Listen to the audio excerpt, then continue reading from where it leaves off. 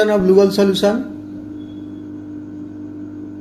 I will demonstrate the preparation of 50 ml of Lugol solutions, also known as aqueous iodine solution. Lugol solution is commonly used as disinfectant, antiseptic, and in medical diagnostic. We will prepare this solution carefully, following safety protocol and using precise measurement to ensure accuracy.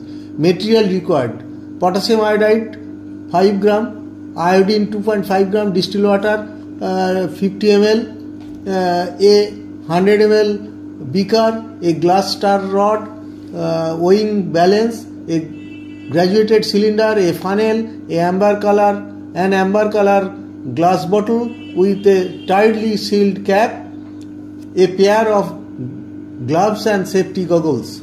Step by step the procedure you follow. Safety first. Before we begin, it is essential to wear safety goggles and gloves, as iodine can stain and be harmful in high concentration. Work in a well ventilated area to avoid inhaling iodine vapor. Step 2. Weigh the ingredients using a clean dry weighing balance. Measure 5 gram of potassium iodide and 2.5 gram of iodine separately. Step 3. Dissolve potassium iodide. Pour approximately 20 ml of distilled water into a 100 ml beaker. Add 5 gram of potassium iodide into the water. Stir continuously with a glass rod until it is completely dissolved. Potassium iodide increases the solubility of iodine in water. Step 4. Add iodine. Slowly add 2.5 gram of iodine crystal to the potassium iodide solution while stirring. The iodine solution will dissolve gradually, forming a brownish solution. Keep stirring until all the iodine is fully dissolved. Step 5. Dilute to 50 ml.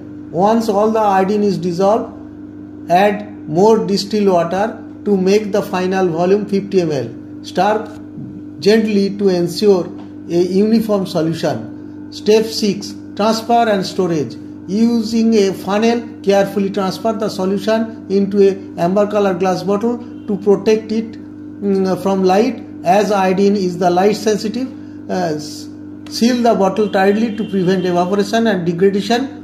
Label the bottle with the name, concentration and date of preparation.